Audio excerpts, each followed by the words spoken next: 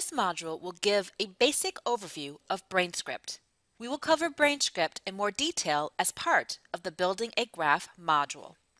BRAINscript is the language used to provide instruction to LAE nodes. It is similar to SQL both in its syntax and its set of operators. While most nodes allow some degree of BRAINscript configuration, most of your BRAINscript will be written inside of filter nodes. There are three broad categories of BRAINscript. Output related, which controls the output of data from nodes.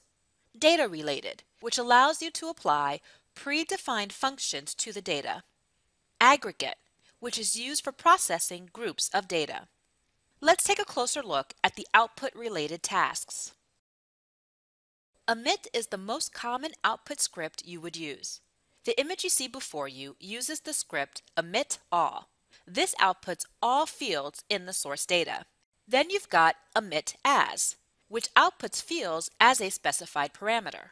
There's also override emit, which overrides the data in an existing field. You can also rename a column, exclude a field, and use a where script, which is commonly used in conjunction with the emit clause to control the output based on a condition. These are just some examples of basic BRAINscript you can use. Let's do a quick example. On this graph, I have already acquired some data sources and am currently preparing it. In my preparation, I notice that the prices data has misspelled the word chocolate on line 9.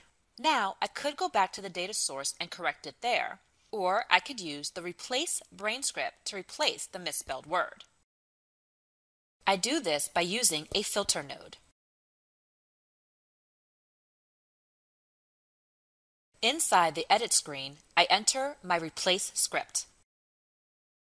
First, I tell the node to emit the item field as a replacement. Then I specify what I want to replace and what the replacement is.